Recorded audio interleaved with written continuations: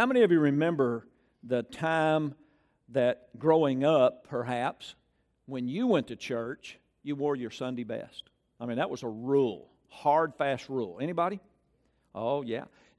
My mama, we lived out in the country, and my mama, she said, you have to wear your Sunday best. You know, it's the idea, I guess, that you give your best to Jesus. I guess that's what it's all about. I don't know. But you know what the church has been criticized for? Well, I'm not interested in going to church. Everybody goes to church. They put on their fancy stuff. They're just showing off. But, we're in a place in the church today, we get to wear more casual clothes.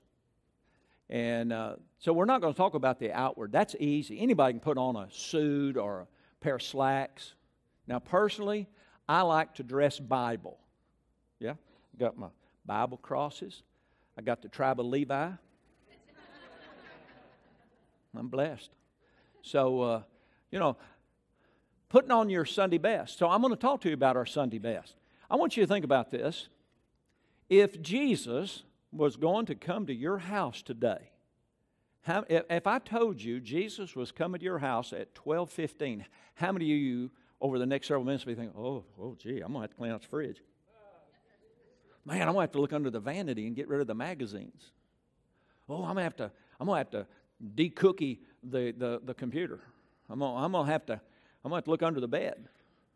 Good gosh, you look under the bed, you'll all find a couple of pair of socks. They may not match, but they're probably under there. That and the dust monsters. But how many of you, if Jesus would come to your house, would y'all clean it up? Would you just leave it the way it is? How many of you would go around, you start picking some things up, and you'd make sure you didn't have any underwear laying around? I mean, you wouldn't just leave your underwear laying around, would you?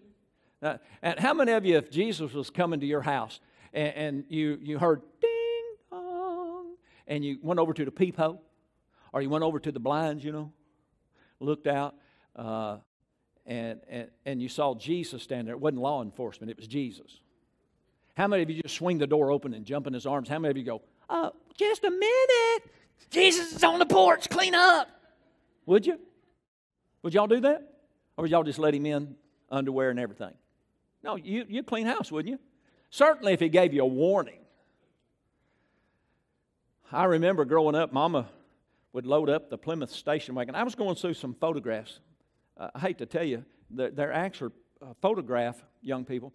That's this image that's printed on this slick, glossy piece of paper. And those of us over 30, we actually have albums or at least a big box we put them in. Not just something on your phone.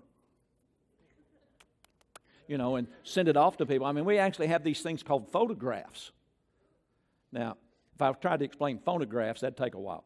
But Mama would always make me dress up for church. Paula, Paul, Perry, Pat, and Pam would get in that Plymouth station wagon, no air conditioner, bald tires, roll down the windows, and off to church we go. And I was going through these black and white photographs of me growing up, and it seemed like every few pictures it was me standing in front of the Plymouth station wagon, dressed for church.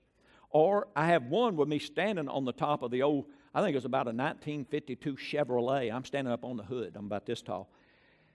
But almost all of them, I'm like this. And I had hair right in here. And I had a burr haircut. How many of you know what not a bear haircut, but a burr haircut? And that's because Mama did her own hair, like that.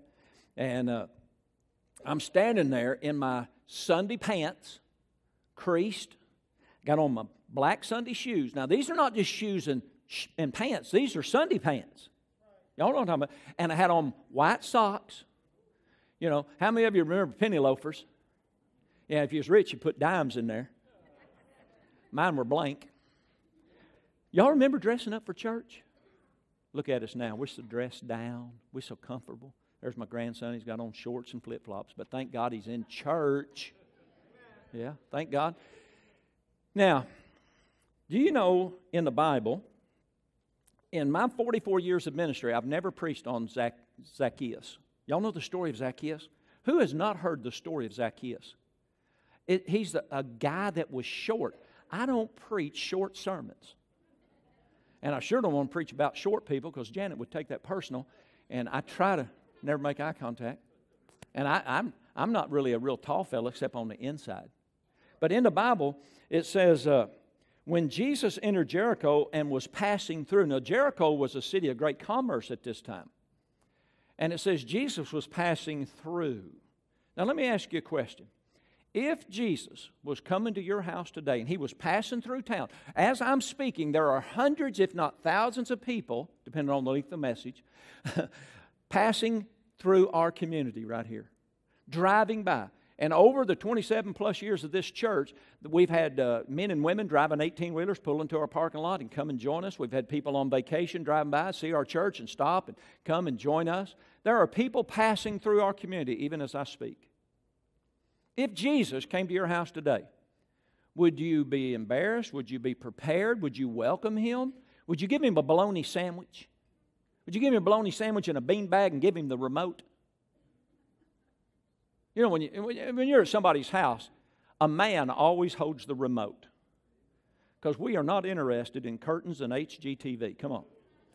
And if I get up and I've got the remote and you're at my house and you're a guy, I'm not going to hand the remote to some lady. I'm going to reach over to my best friend forever and I'm going to hand him the remote because I can expect him to stay off of the decoration channels. And if he doesn't, that's his last visit. Would you give Jesus a bologna sandwich? Would you give Him a beanbag chair and a remote? No, you would at least, unless that's all that you have, you would give Him your best. Here Jesus is walking through town, and as He is passing through the town of Jericho, the Bible says, a man was there named Zacchaeus, and he was a chief tax collector and very wealthy. So, you know, this guy's really got some bad stuff going on in his life. He's not the most popular guy in town. He was not only a tax collector, he was a chief tax collector, and he was wealthy. And the reason he was wealthy is because he was a tax collector. In the days that Jesus lived, tax collectors would put a property tax on your property, and then they would add a premium on top of it, and they would skim it off the top. He was not liked. But I want you to notice what happens with Jesus here. Jesus is walking through town, just passing through town. This guy, Zacchaeus, obviously has heard about Jesus. He's heard that He's coming or passing through town. And here's what the Bible says about Zacchaeus. He wanted to see who Jesus was, but because he was short, he couldn't see over the crowd. He wanted to see who Jesus was, but because he is short, he couldn't see over the crowd. So he ran ahead and climbed up a sycamore tree to see Jesus, since Jesus was coming that way. I wonder what this guy Zacchaeus, who was a chief tax collector, who was wealthy, despised and hated, rejected by his own people, wonder why he wanted to see Jesus. What had he heard? Wonder what he thought. Wonder why he was eager to go to the effort to even climb in a tree to see Him. And here's what really captures me about this story of Zacchaeus. Jesus walking along in the crowd, literally just going to pass through, but somebody caught his attention. You know who it is? This little rich guy that other people hated, and Jesus looked up, and there's no record here that He said, "Hey, who is that up in the tree?" He looked up. I believe it's the word of knowledge operating. He looks up and he says, "Zacchaeus, come down right now. I'm going to your house." How many of you are willing to get out of your tree for Jesus? Yeah, I've been out of my tree for decades. When Jesus reached the spot, He looked up and said, "Zacchaeus, come down immediately. I must stay at your house today." So he came down at once, welcomed him gladly. He didn't even have time to clean house. And when he came down and off they went to the house, all the religious people said, "That Jesus. There he goes off with Zacchaeus, a sinner." Can I tell you something? Jesus loves sinners as much as He loves saints.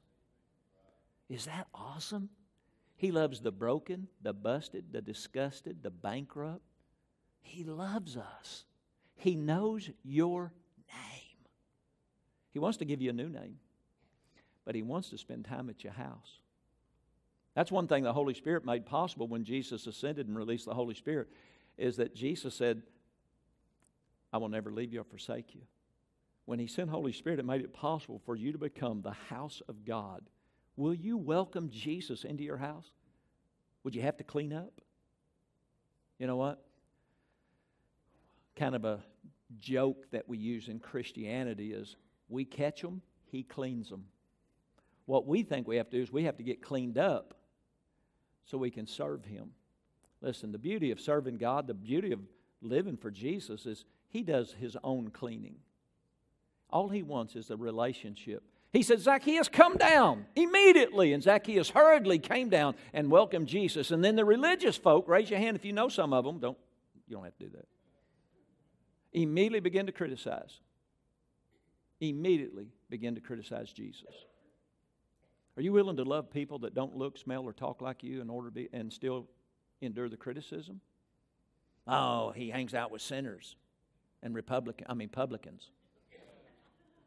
Oh, that Jesus. You know how that Jesus is.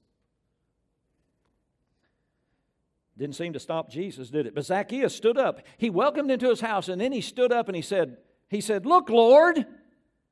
Wow, wait a minute. Here's a guy hanging out in a tree. He gets out of his tree. Are you willing to get out of your tree for Jesus? I've been accused of being out of my tree more than once. Oh, man. Y'all remember back in the 70s and 80s? Man, that dude's out of his tree.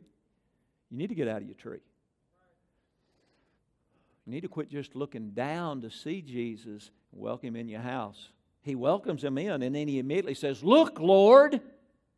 Now, the word Lord is a Greek word kyrios, which means a title of honor expressive of respect and reverence, which servants greet their master. Jesus says, hey, I want to go to your house. He comes down out of his tree. People then immediately start judging. Oh, the church is the worst. Oh, we judge people that don't look like us, don't act like us. It's so easy to do, as if we're qualified to judge, huh? And as soon as he comes into the house, Zacchaeus stands up and he says, Lord, look, I'm going to give away half of everything I have to the poor. Y'all remember the story of the rich young ruler that came to Jesus? He said, I've done everything the law says I'm supposed to do. Jesus said, go sell everything you have. What's the difference? Jesus never said, Zacchaeus, that's not enough. But what you see about Zacchaeus, he said, I am going to give half of everything I have to the poor, and anyone that I have stolen from, I'm going to give them back 4 times what I took. What do we see? We see Jesus who's gone from just wanting a glimpse of Jesus, in the presence of Jesus. Something supernatural has already taken place. In Christianity, we'd call it an act of repentance and restitution. What did Jesus say? Jesus didn't say, hey, Zacchaeus, here's what you got to do to have a relationship with me. All he said was, come down, I want to go to your house. And immediately in the presence of Jesus, something begins to transform in Zacchaeus, where he begins to see himself in a light maybe he never was willing to see before, but something was happening. Jesus is a transforming Jesus. He will clean house if you'll just let him come and welcome him into your presence. He loves you. He knows your name. He has a plan and a purpose for you. How many times have you heard me tell you that? Here's this little guy, despised and rejected. And Jesus said, today salvation has come to this man. Now, not salvation in the sense of being born again, because that didn't happen until after Jesus rose again. But see, when Jesus shows up, he wants intimate relationship, and that transformation takes place first by being born again. Salvation, an encounter with Messiah, an encounter with the Savior. I mean, it's cool to be in a church and bump into one another and laugh and talk and eat donuts, drink coffee, and talk about Jesus. That's great. And I value that. But I believe the great transformation takes place when we go beyond connecting with each other and we connect with Jesus. Deep in the woods of Saline County, sitting on 300 acres of land, lies a place unlike any other. To paraphrase former Razorback coach Lou Holtz, it's not the end of the world, but you can see it from here. When you first arrive, you see pretty quickly that it's a special place. It's a place that looks very odd when you first pull up, kind of in the middle of nowhere, a little western town. But as soon as you start talking to the people and walk inside the buildings, you see that this is home. This is where kids come to heal. This is where they come to be a part of a family, something that most of them have never had before. It's a place to where we keep kids kind of away from the hustle and bustle of everyday life and the stresses they have, so they can come out here and refocus on kind of what they need to focus on. They've had a lot of abandonment, a lot of issues with their family, so they can come back, kind of recharge and reset their life. This world was created from a vision of a man who knew the need for it all too well. It started as the dream of our founder, Pastor Perry Black, because he grew up in a children's home very similar to this one. His mother actually worked there, and he had the dream of helping even more kids than what she was able to do. This dream turned into a reality is a welcome sight for the kids who come here. Many have endured what can only be considered a nightmare in their previous home life. Here are just a few of their stories. When I ran away, I was raped by one of the teenage boys I stayed with. My dad, he would use our mom's money for drugs. So our mom, she would have to go get money from her mom, and she'd have to get the money to help us get more food and pay the electric bill. I always told myself I would never do meth or anything because that's what my dad and my mom did. And I seen how it was ruining their life because my dad, he's just been in and out of prison my whole life. He really ain't never been around. These chilling accounts of fear and abandonment can be difficult to erase. But out here, these kids are given an opportunity to make new memories with a new family. Little by little, as we love them through it, we see those walls start to come down. And when they start to smile, and to go out in public and talk with people and have this confidence about them, or when they're able to get off of some of their medications that they've been on for years, and then eventually, make an A on their first test, and then graduate high school, and we get to put them in college, and it's just to be like their mom and dad and watch them grow and change and overcome those circumstances that they've been through. That's incredible. What a privilege. The place itself is undoubtedly unique, but the people at Second Chance Ranch are the biggest reason this foster home is so successful. I think the best way to say that we help them get back to a normal life is just create a routine, show them a love that they've probably never felt before. A lot of times these kids come from a place that the people that they love the most have been the ones that have hurt them the most. And we want them to know that we are a safe place, that we love them unconditionally. It's not a normal group home. It's like a real family. Like the kids here, they feel the love that, all the staff here that they have for these kids. It's just a safe place to receive the love and the healthy relationships that they should have had, growing up.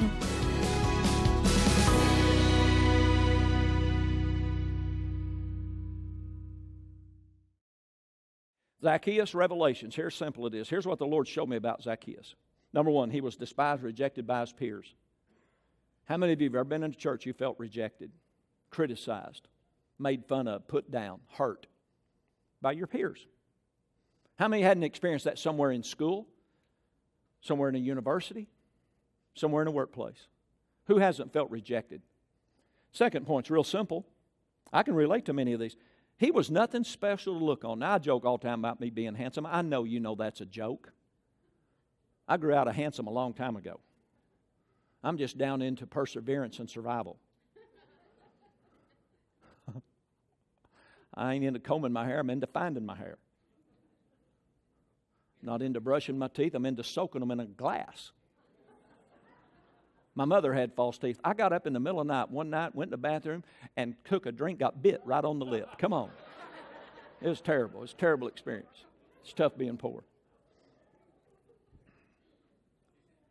There was nothing about him impressive, but if you read the story of Jesus in the prophetic scriptures of Isaiah, he was despised and rejected, and there was nothing about Jesus that would have drawn you to him naturally. We have got to get beyond relating to one another in a natural way. We've got to get beyond relating to each other because somebody's big or somebody's wealthy or somebody's poor or somebody's white or somebody's black or somebody's red or somebody's yellow or somebody's something.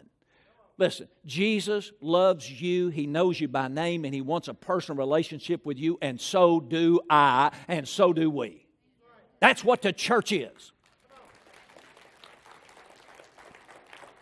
So maybe you don't feel like you fit in, and maybe you feel like you stand out, and maybe you don't feel like you're anything special, but I'm here to tell you, you are special. You're special to God, and you're special to us. And if you feel busted and broken and disgusted, and you've been hurt, you've been criticized, you've been put down or abused, Jesus loves you. He wants you to come out of that tree and come down and let Him come to your house. He wants that relationship with you. Well, here's a really insightful point. His wealth made him comfortable. I'm sure he had a nice house, but it didn't make him happy, didn't satisfy him. I want you to think about it. Nowhere in Scripture does it say he was married, so I want you to think about Jesus is going over to Zacchaeus' bachelor pad. I don't know. I was a bachelor for a very, very brief period of time. I decorated my own place. You know, you got to have a fluorescent wall, a black light, and a velveteen picture of Jesus.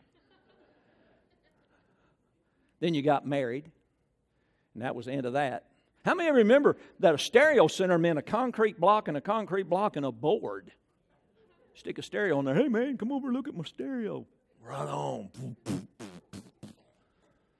I don't know if Zacchaeus had a stereo.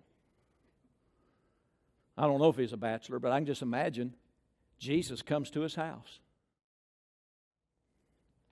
He had wealth, so he probably had a really nice system. Probably had a chariot with spinners. Dice hanging down from the top and a little hula girl in the back. Every time he'd pull the horses, he'd go, woo. I don't know. I doubt it. But you know what I'm trying to say. Here's what I love about Zacchaeus. He climbed that tree. Jesus, unless you become like a child. How hungry must he have been to be in the presence of Jesus that he was willing, in spite of the crowd, to climb that tree? And then to make matters worse, you know, there's a rule in church. You never call out a visitor. You know, this morning we clap for visitors, you know. We've had visitors raise hands. We've done all kinds of stuff to try to make visitors welcome. But a lot of visitors don't want to be seen. Here's Zacchaeus. He shimmied the tree. He's probably wanting to be obscure. He's up there behind the leaves. You know, Jesus said, Zacchaeus! Oh, no. Come down. I want to go to your house. Oh, my house? Take the velveteen picture of Jesus, turn it around, turn off the black light, you know, open the curtains. Jesus, do you like Toby Mac? I don't know what he said. I don't know. I enjoy myself. I told you that's fun. He humbled himself like a child. Are you willing to humble yourself like a child? A child has somebody, a guardian in their life that helped them along life. You know, one of the great joys of being a parent is you get to help your children select their friends. One of the responsibilities of a guardian is to help children make wise decisions, and when they don't, help them learn Never mind. I better not go there. He humbled himself. This is what I loved about Zacchaeus. Here's this rich guy. Everybody hates him. He knows everybody's got him. There's that old rich guy right there. And yet he humbles himself like a little child and climbs up a tree. How many of you would shimmy a tree to get a glimpse of Jesus? A lot of people won't even take a moment to get out of bed and come to church. All right. He hurriedly obeyed Jesus. Jesus said, come down immediately. Y'all don't have to leave the church. I love y'all. If you're visiting, that's the youth pastor. He's just messing. He's got to go. He hurriedly obeyed Jesus. He hurriedly came down. Jesus gave him a word. He hurriedly obeyed. Don't sit around and pussyfoot like a cat on a hot tin roof. Get down out of that tree and get Jesus up in your house. Say, come on, Jesus, come on in. And then he welcomed Jesus wholeheartedly. Listen, no half-hearted Christianity. Jesus didn't half die on the cross. He didn't just pass out and wake up in a cave. He died. He gave everything because he loves us. Next point, he not only repented, Zacchaeus repented. He recognized something transpired in the presence of Jesus. He recognized he needed to give it all to Jesus. And he said, Lord, here's what I'll do. I recognize who you are. And I recognize how I feel in your presence. I want this burden off, so I'm going to give half of what I have away, and everything that I've ever stolen, I'm giving everything back 4 times whatever I took. Wow. Man, that's transformation right there. Can I ask you a question? What is it you're holding on? You know the reason a lot of people don't like to go to a church like this where the presence of God was moving so sweetly? Because we start thinking about just how human we are and how desperately we need Him, and we don't want to feel guilty at church. You don't have to. Grace is great and mercy is free. And then he experienced that transformational power of Jesus. Have you ever had friends come over? Have you ever had friends come over? You said you went to bed with family, and after several days you was ready to come home. I'm sure they were ready for you to leave. How many of you ever hosted here we're getting ready to go into the holidays. How many of you have ever had friends come over? You cook, you clean, you vacuum, you dust areas that you haven't dusted since the last time you had company. My wife yesterday was going down the hallway sweeping. I said, "What are you doing? Getting ready for the housekeeper?" Took me 43 years to talk her into letting me hire a housekeeper once a month. And she's cleaning before the housekeeper comes.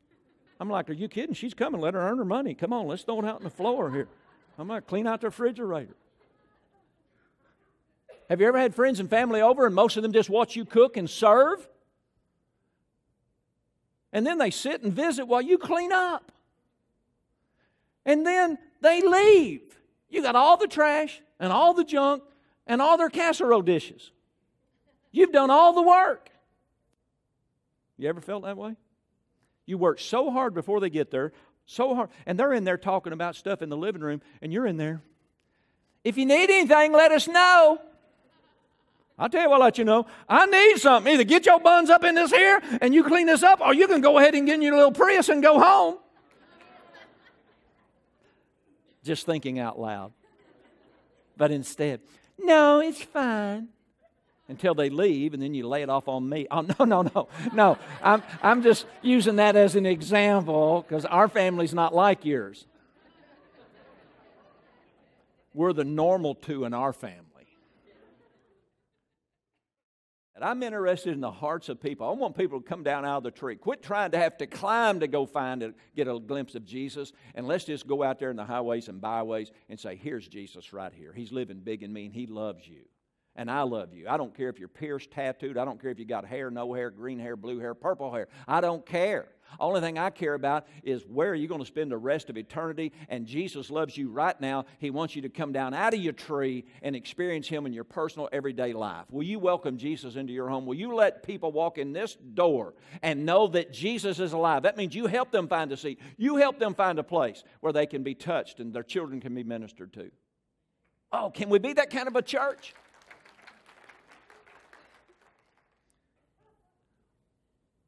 Are you willing to come down out of that tree and let Jesus come in and clean up everything in your life? Let Him do what He does. Hi, this is Perry Black, and I want to let all of our viewers know that all of my messages are free, and you can download those at familychurchbryant.org, and I'll see you next week right here on VTN, your Arkansas Christian Connection.